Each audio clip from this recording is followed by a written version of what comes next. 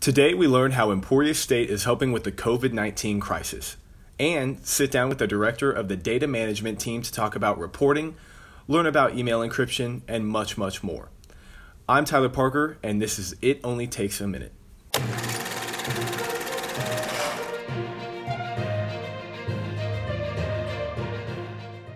The COVID-19 crisis has had a huge impact on all of our lives, and we've covered all the ways that technology has helped ease the transition to learning and working online. But a few of our innovative staff have found a way to use technology in a different way to help area healthcare workers. We sit down with Dr. Rob Gibson and Hind Aati with our Learning Technologies team to find out how. During the COVID-19 crisis, personal protective equipment inventory for healthcare professionals are dangerously low. Modern problems need modern solutions. At Emporia State University, we are 3D printing face masks, face shields, and door holders for our community. This is a testament to our team's dedication and prowess. Let's find out more from Rob Gibson and Hind Aati. I found out about this through an article that was online.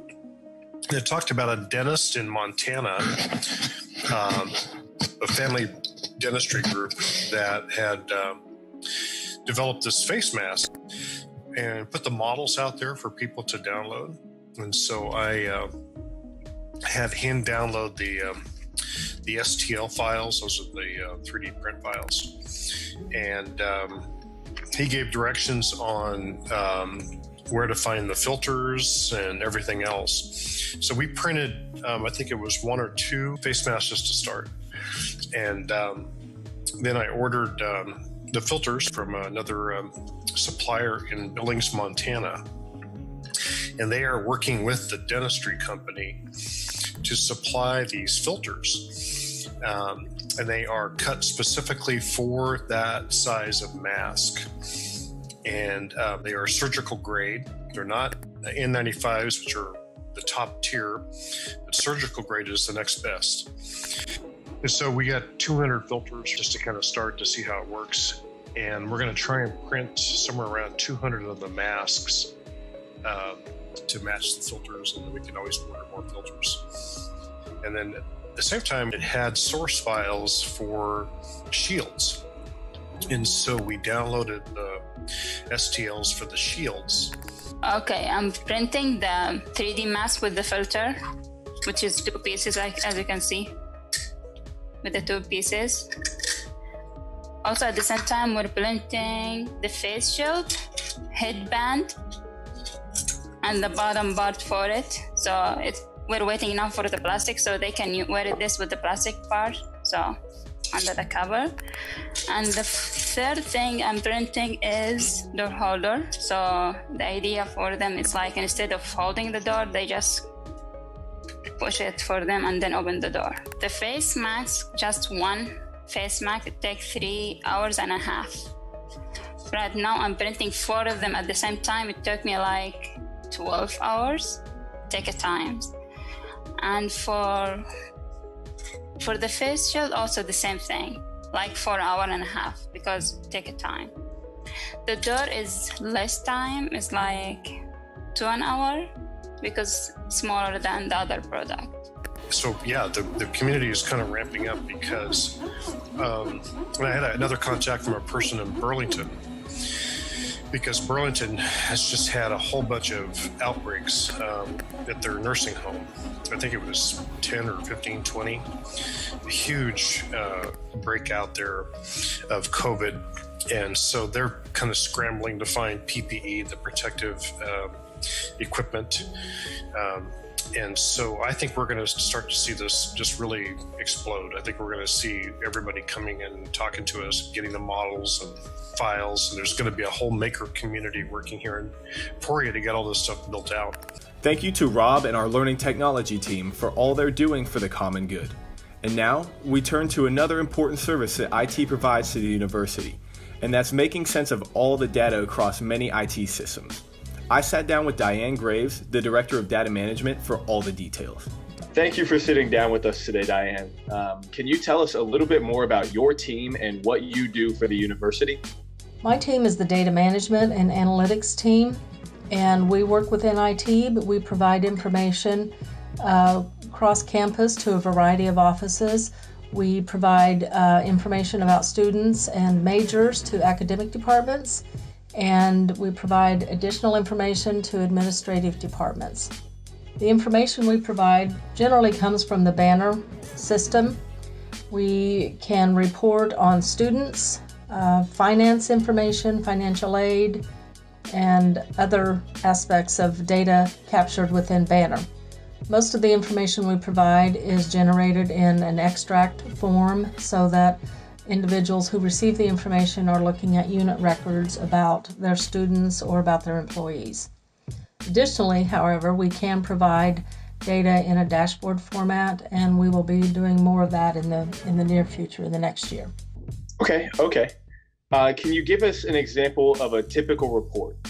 A typical report that we process is generally, in the most part, related to student information, where an academic department or an administrative unit will contact us. They'll submit a report request, and we will, once that report request has been approved, we will go to work and start looking for the data in the Banner system, pulling it together, and giving it back to the requester in the format they wanted. A lot of the information, as I said, is related to student, and one of our most important and most used reports is the Universal Majors and Minors report.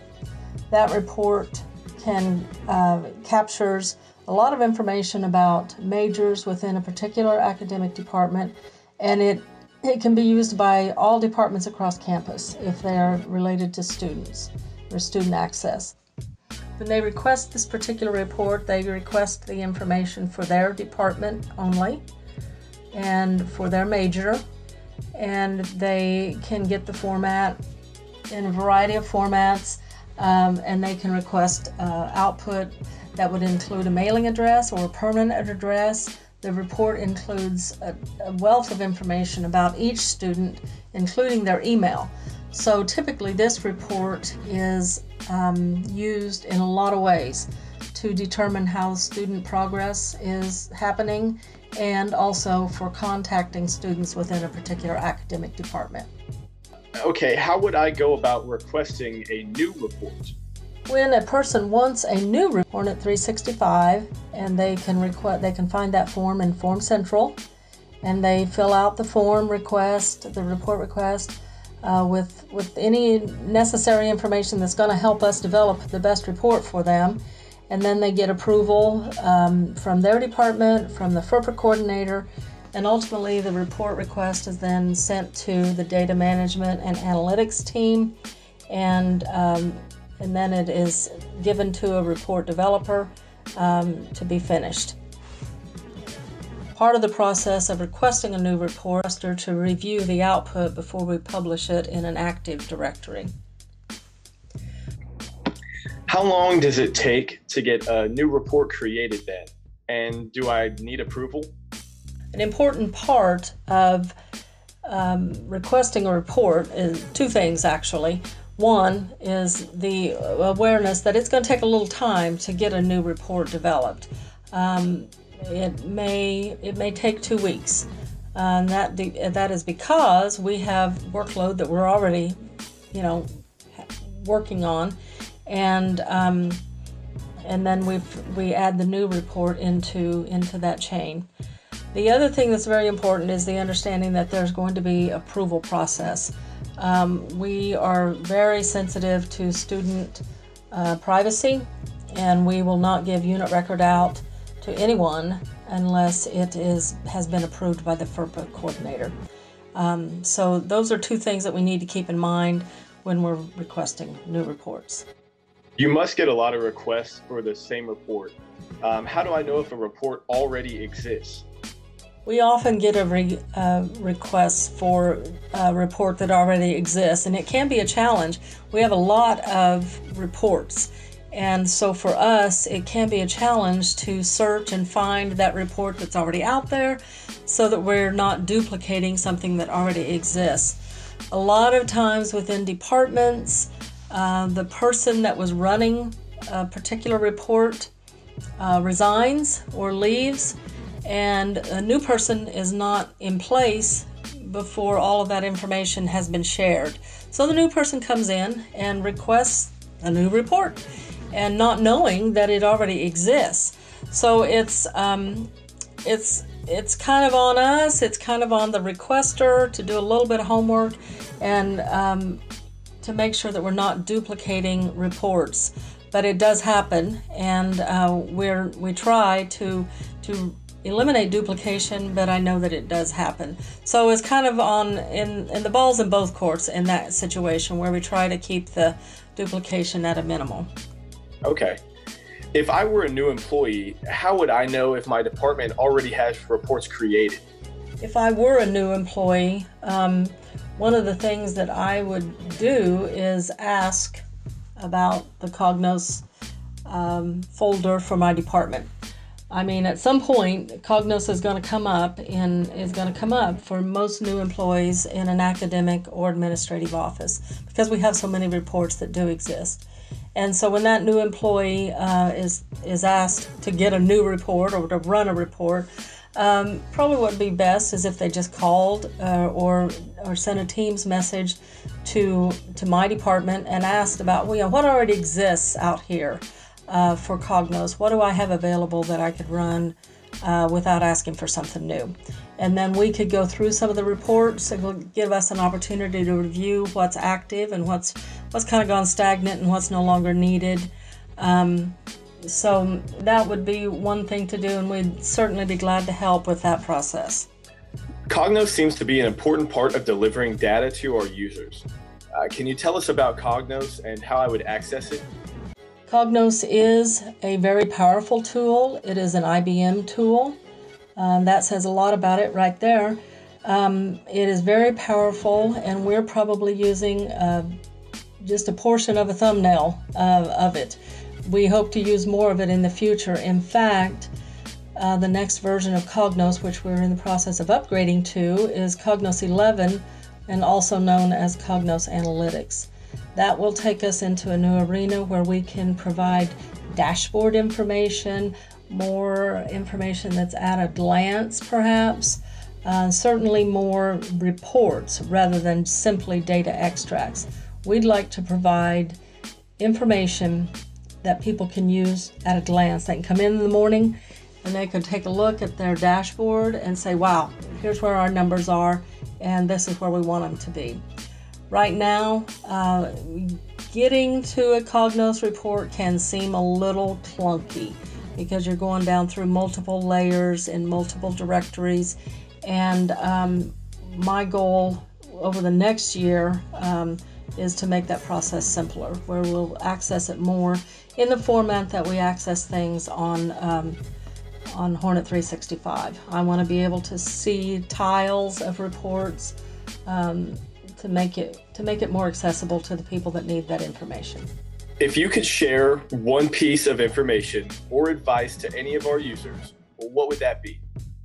If I were to leave a piece of advice for our users, I would frame it in this way, and that is that the data management and analytics team works closely with registration and the FERPA coordinator and with the Office of Institutional Effectiveness to provide accurate information to all of our requesters, all of our users.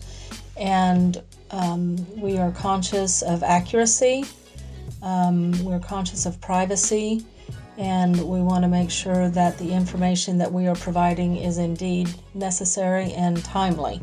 So the one piece of advice I would give users is to plan ahead. You give us some breathing room to work on their request, but also to realize that the wealth of information that we have is huge. And there are a number of questions that can be answered with the data that we can provide. Thank you for talking with me today. I enjoyed the opportunity to give this information to the campus. Thank you. Okay. Thank you so much, Dianne, for answering all of our questions and joining us on It Only Takes a Minute. And now, we go from our data reporting to data security, mainly our new service for encrypting email messages. John Garafola from our information security team tells us why we would need to encrypt emails and how we can go about doing it. This week we announced a new service for email encryption. What is the difference between an encrypted email and one that I send 100 times a week? Well, Tyler, for most of us who are using Outlook Desktop version 2019 or the web version, there's very little difference in how you read, write, and interact with an encrypted email. The main difference is technical. With encryption selected, your email will become scrambled by Outlook to prevent anyone other than the author and the recipient from reading it. The documentation mentions PII, HIPAA, FERPA, and intellectual property. Can you give us some examples of these? Certainly. Financial aid documents, healthcare patient information, sports physical exam results, student grades, musical compositions, or copywritten work are all examples of information that should be sent with encryption. Now, let's say I do need to send a student their grade. If that student replies back to me from their Gmail, doesn't that mean it's no longer encrypted? That's a good question to raise, and historically the answer would have been no.